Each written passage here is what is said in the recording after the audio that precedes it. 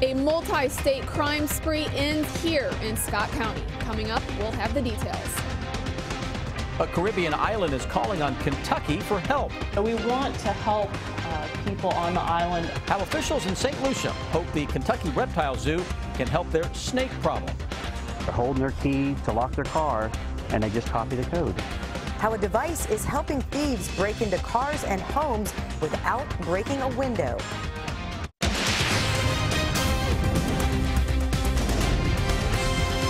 This is WKYT News at 5:30. Good evening. 3 Michigan men are in a central Kentucky jail tonight, accused of trying to buy gift cards with stolen credit cards. Stephen Harris, Delano Montgomery, and DeMarcus Taylor were all arrested yesterday at a Kmart in Scott County. Georgetown police believe the 3 men have been traveling down Interstate 75 and stopping at many stores. Monique Blair is tracking the investigation in our top story at 5:30. 2 18-year-olds and a 22-year-old are behind bars here at the Scott County Detention Center after a Georgetown store clerk noticed something didn't seem quite right about a credit card the men were trying to use. Some of the clerks had noticed that one of the credit cards that had been presented felt and appeared to have flaws in its surface. They realized that it didn't look and feel like a normal credit card. Georgetown Police Detective Lieutenant Don Mather says several stores in Kentucky were on alert after being tipped off that there were men in the area using stolen credit cards to buy gift cards. Police say 18-year-old DeMarcus Taylor, 18-year-old Stephen Harris, and 22-year-old Delano Montgomery are all from Detroit and had already hit stores in Versailles and Frankfort before coming to Georgetown. This is very typical of things that we've seen in the past, where individuals, typically young, in the 18 to 20-year-old range, come from other states and they travel down I-75. As they travel down 75, they commit various crimes in multiple states, and they're never in one place for very long. The 3 suspects are each charged with multiple Class D felonies. Now, Georgetown police are asking for your help. If you recognize the 3 suspects we just showed you in this story and you believe they may have committed a crime near you, police are asking that you call them. In Scott County, Monique Blair, WKYT. As police say, although this type of crime is fairly common, the fact that they were able to catch them while they were still in the area is not. Deputies in Madison County trying to track down a stolen ATV. Deputies say a 2008 Polaris RZR was stolen from a home on Treeline Drive in Berea. This is a picture of the stolen ATV. The ATV was heard driving south on South Dogwood Drive towards Flat Gap about 3 this morning. Deputies tell us the owner of the ATV is offering a reward. State police have identified 2 people killed in a house fire earlier this week. Our county-by-county coverage at 5:30 begins in Morgan County. The fire started Tuesday morning at a home on Rock House Branch Road. State police say 71-year-old Bertha Knox and 24-year-old Alicia Cantrell died after the house they were in caught on fire. Firefighters have not released an official cause yet, but they believe a wood-burning stove was to blame. In Shelby County, a police officer accused of stealing evidence will be in court next week. Simpsonville officer Terry Putnam will be arraigned Tuesday afternoon. State police believe Officer Putnam broke into the police department and took drugs, guns, and $30,000 in cash from evidence lockers. State police say Putnam has been with Simpsonville for 2.5 years, but has been in law enforcement for 23 years. In Montgomery County, a busy road is back open tonight after a serious crash. It happened on US 460 about 7 this morning in Mount Sterling. Deputies say the driver of a car lost control, crossed the center line, and hit a semi head-on. The driver of the car was taken to UK Hospital. The semi-driver wasn't injured. A man who lives near the crash site says his niece helped the injured man until crews got to the scene. When she heard it, she ran down there, just see what she could do, till the paramedics got down there. So, I think she just, kind of checked them out and, see what was going on. And they told her, just do what she could do, till the rest of them got there. Investigators don't know yet what caused the driver of the car to lose control, but they say wet roads might have been a factor. And speaking of wet, a soggy end of the work week, but we are tracking some big changes as we head through the weekend. Chief Meteorologist Chris Bailey has an early look at that weekend forecast. Chris? Yeah, we're starting things out, Sam, on a very mild note across central and eastern Kentucky. The rains from earlier now beginning to scoot on out of town. Temperatures right now Not too far away from what we were talking about 24 hours ago. We're 3 degrees warmer in Lexington, but we are a little cooler across southern Kentucky, so you throw it all into the mix. Basically, it's very similar to the same point yesterday. 52 degrees Lexington, 49 cool spot northeastern Kentucky. Most areas, though, 50 to 55. A much better looking Defender radar network. A little bit of light rain showing up across northeastern Kentucky. Let's hit the fast forward button. Model is actually trying to clean the clouds up just a little bit. Still fair game for a sprinkle or two on the car windshield.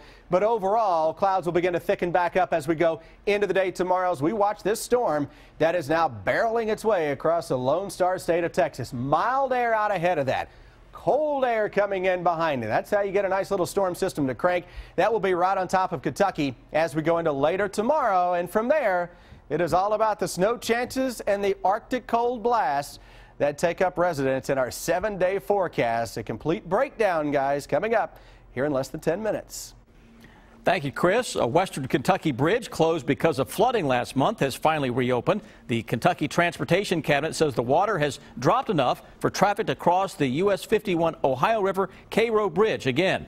But drivers are asked to use caution because floodwaters are still near the edge of the road. And with that bridge closed, drivers had to take an 80-mile detour using Interstate 24 through southern Illinois. US 51 near the Ballard-Carlisle County line is still closed. Crews say it may be a few days before that road can reopen. A Caribbean island is calling on Kentucky for help. St. Lucia has an endangered snake getting closer to where people live, and they've asked officials from the Kentucky Reptile Zoo to help them keep people safe. New at 5:30, Mike Linden tells us how zoo officials plan to help the island with their St. Lucian lancehead viper. From Kentucky to St. Lucia, a place a lot of us would like to be this time of year. But not all is perfect on this island. The St. Lucian lancehead viper's habitat is shrinking, and the snake is living closer than ever to humans. Now the island country is calling on Kentucky for help. So we want to help people on the island understand the nature of the snake and also understand how to stay safe around it. Got a snake problem? Call in Jim Harrison and Kristen Wiley. The couple oversee one of the largest collections of venomous snakes in the world. Home base is the Kentucky Reptile Zoo, where milking a snake's venom can be used for research. Now their mission is to go to St. Lucia for education and conservation of this endangered species. We also want to equip them so that, with training and with the actual equipment, so that if the snakes are in a place where they shouldn't be, the people can stay safe while moving them. The couple is asking for help. They have started a GoFundMe page to help ship equipment down to the island. Increased land development in the country has moved man and snake closer. Useful tools like this grab stick can help remove the snake from someone's yard or tree. If you need to, you can gently grasp the snake in order to pick it up. Snake hooks and buckets with tight lids are additional items needed to wrangle in these potential dangerous reptiles. Wiley says even though the island may be thousands of miles away, she can still feel the impact of her work here in Kentucky. You know, we're all humans, and it's upon us to help each other when we can. In Powell County, Mike Linden, WKYT. The Powell County couple raised $1,000 within 10 days. At this point, they're halfway to their goal. If you want to donate, just click on this story on WKYT.com. There's an alarming new weapon thieves can use to get into your car or home. A news television storm tracker had tens of thousands of dollars of TV equipment stolen right out of his truck. Detectives say the hacking advice could have been used in that burglary. Safe to say that at any given shopping center, the majority of cars are locked with a remote key. But don't walk away from your car so soon. Roll Jam can bypass rolling codes. The codes exchange between a car and remote key every time you lock and unlock. So all they had to do is walk up to your car, push the button, and it copies the code, unlocks your car, and whatever is in there is theirs. News storm tracker Von Castor knows because police believe it happened to him. Detectives investigating the theft of tens of thousands of dollars of TV equipment from his truck think the thieves or thief used the device for quick, easy access. They're holding their key to lock their car, and they just copy the code. The device doesn't work only with cars, but also garage doors, possibly allowing a thief into your home. Amazing and infuriating, says Vaughn. The good news is there's an easy fix for your car. Simply lock your car using the locks inside the vehicle, which do not send the same code as a remote key, or use an actual key to lock your doors old-fashioned from the outside. Still ahead on WKYT News at 5:30, a record-setting December for Kentucky taxpayers. How much the state collected.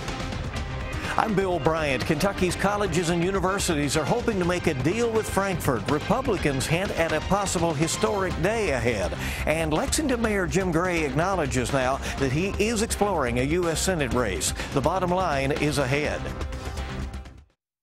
For all your hearth and grill needs, shop barnhillchimney.com. Get ready to save some money. It's the New Year's sale at Burke Furniture, where you get free financing for 12 months, plus incredible savings on quality furniture like Broyhill and Bernhardt, up to 70% off. The New Year's sale at Burke's. Don't miss it. More!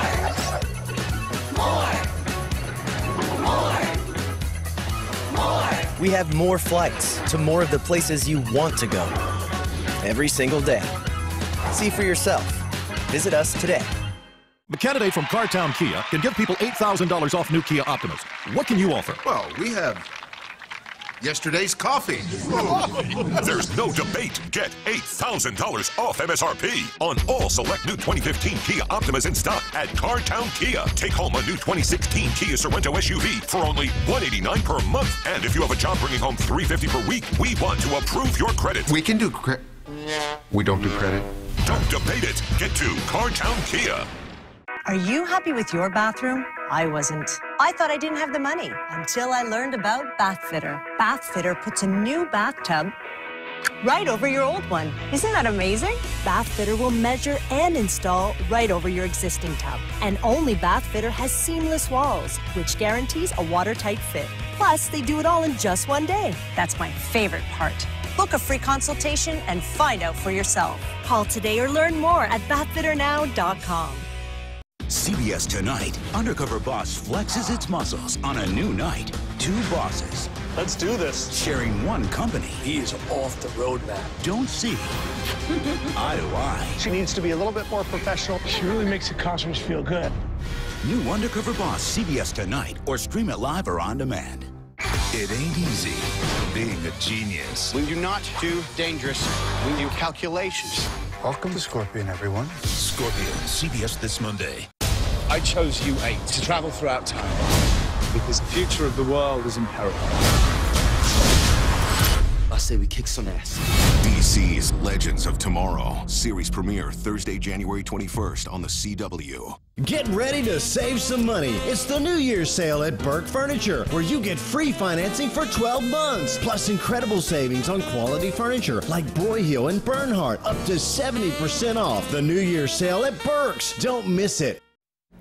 Kentucky's public universities and colleges are offering a deal to state lawmakers. And Lexington Mayor Jim Gray addressing his future. Bill Bryant explains in the bottom line.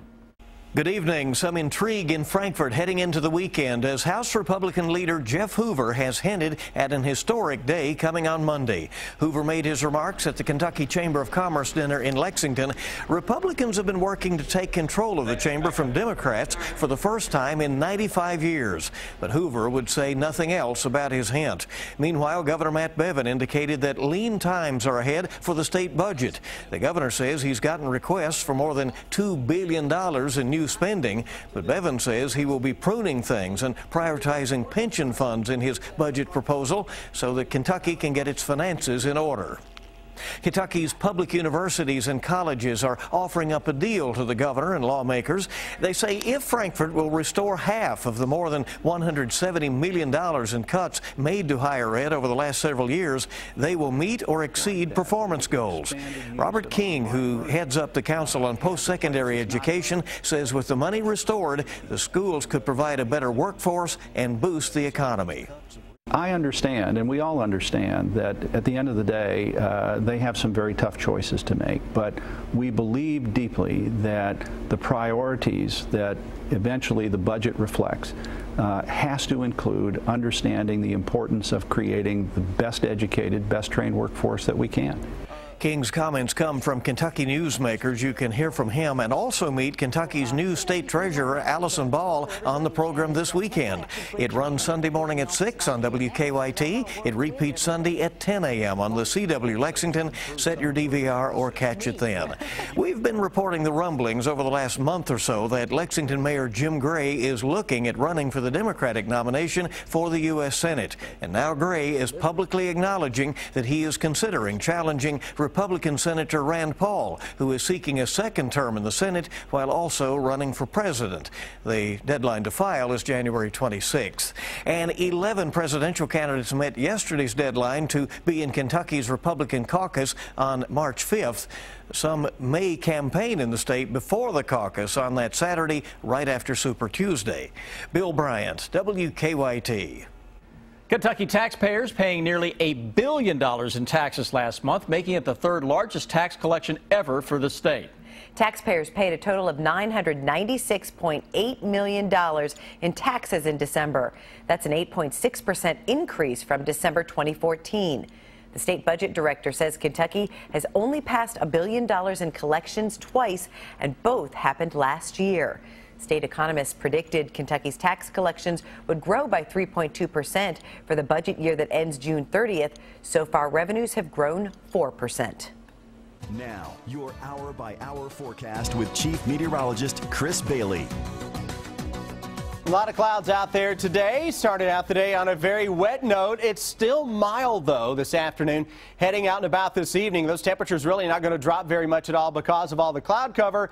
Then the weekend rolls around and a lot of big changes are blowing in here. Look outside, a dreary Hamburg Pavilion in the distance. That's dreary, at least with the sky conditions. Get out there, live it up a little bit on a Friday evening. Weather-wise, everybody dealing with the clouds. Here's the Mountain Parkway corridor. Roads that were wet earlier are beginning to dry up a little bit. Heading into the day tomorrow, mid and upper 40s to begin the day, so not a big drop tonight. Now, southern showers will develop first, so from south to north as the afternoon wears on, we'll see some rain coming into town. Winds will gust up as well. I suspect we get into tomorrow evening, and then that's when the steadiest rains will begin to fall. So you may get a lot of dry times tomorrow. Current temperatures low 50s into most of central and eastern Kentucky.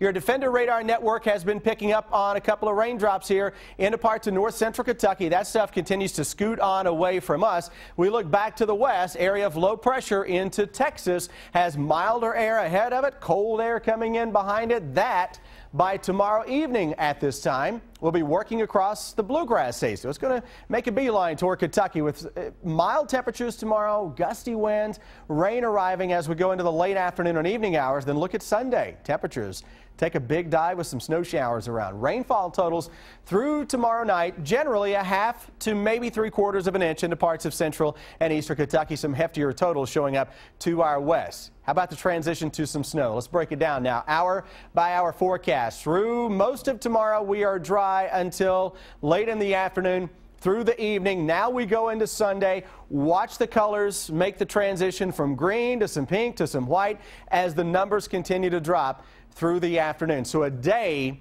that for some of us, when we wake up Sunday morning, we still may be at 40 degrees or a little better. And then by the afternoon, we're dropping it into the mid-20s. Some teens show up into the evening with some flurries continuing. And by the time you roll into Monday morning, those readings are down into the low and mid-teens with a wind chill colder than that.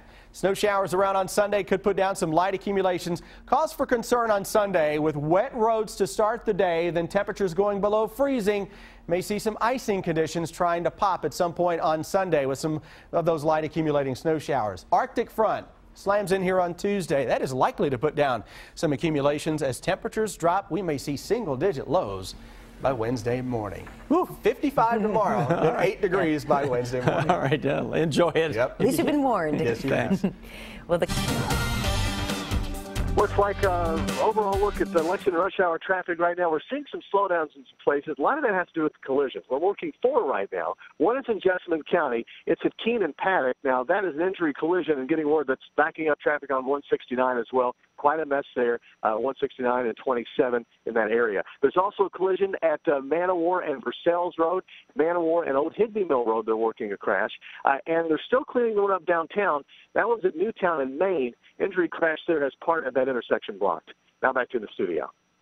Thank you, Officer Don. The Cats go into Alabama looking for their first road win in the SEC, Rob. Well, a game they really need. What kind of a feeling does John Calipari have about it? And a Wildcat who was able to get his chance against LSU and made the most of it Tuesday night, Michael Mulder. He's had to be patient. That's next on WKYT. It's the first new Hawaii 5-0 of 2016. You sang us up for couples therapy. Yeah. As long as we're together. I hate you. New Hawaii 5-0.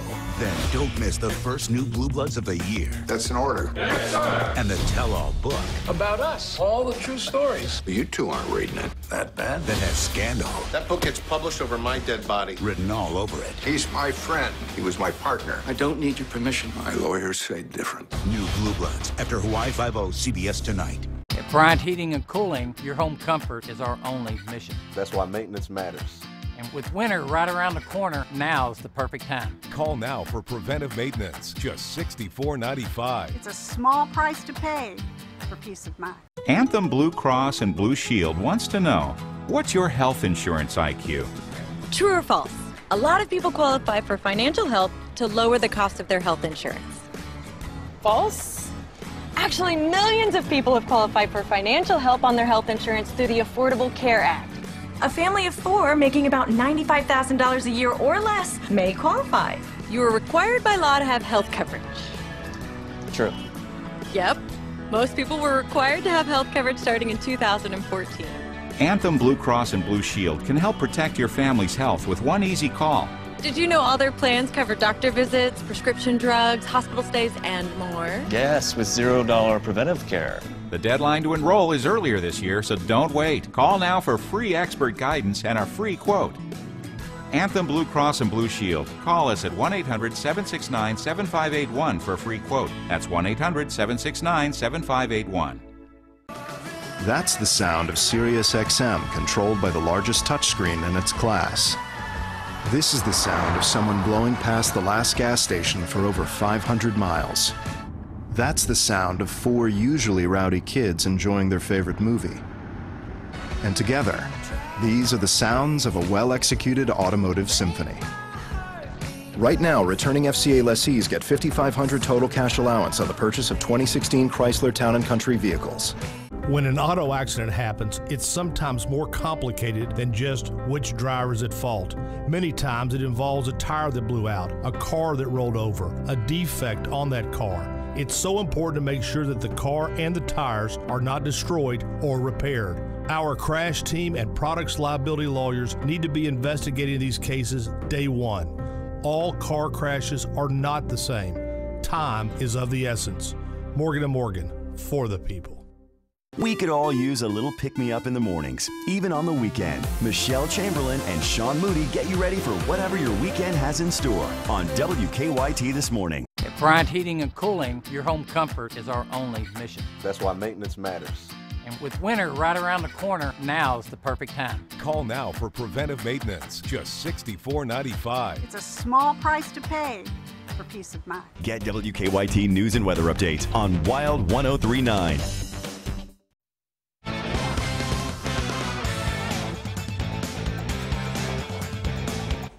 The Wildcats will certainly hope to fare better tomorrow night on the road as they go into Alabama. Kentucky is coming off Tuesday's rough loss down at LSU. Earlier, we heard John Calipari say he put his team through a rough practice yesterday. Cal said Alabama will play hard. He was optimistic today, but cautious. I expect that we'll play better, but, you know, you don't know if you're going to win or lose until you win or lose. We're going to get them ready and see what happens. One of the bright spots Tuesday was the play of Michael Mulder. He hasn't had a lot of playing time, but he came off the bench, nailed this three-pointer, also pulled down 8 rebounds. You know, I was just, I've been waiting for an opportunity to show that I can be trusted on the basketball floor, and, you know, just went in and worked hard, and I felt like that's what I should bring every game. I bring that to practice, and, you know, I just hope that carries over. I thought he had great energy. He rebounded the ball, mixed it up, did good stuff. Did good stuff. I play with a lot of great players, and the guys that are in front of me are amazing players, so it's just more just waiting for my opportunity to come, and when it does, grab it with 2 hands. So it's into Tuscaloosa tomorrow night. The Tide, now coached by Avery Johnson. 6 o'clock tip-off on the SEC Network. The UK women took care of business last night with a win over Alabama and quickly ended their one-game losing streak. Matthew Mitchell and his Wildcats back on the road now, heading to Georgia this weekend. The coach said today that after surveying the SEC landscape, it could be a big year for upsets and opportunities for some of the SEC teams. This is one thing I know about the conference. There's nobody sitting in their facility today even thinking about losing. Everybody wants to win in this conference. This is the most excellent athletic conference in the world, and it is very, very competitive and tough. And running back D'Angelo Williams is out of Saturday's wild card playoff game in Cincinnati. Williams injured his right foot on this play against the Browns. Fitzgerald Toussaint and Jordan Todman will fill in. Andy Dalton will also not play Saturday. Dalton, as you know, broke his thumb against Pittsburgh on December 13th. You can see the AFC wildcard game right here on WKYT. Steelers-Bengals tomorrow. Coverage begins at 8 o'clock.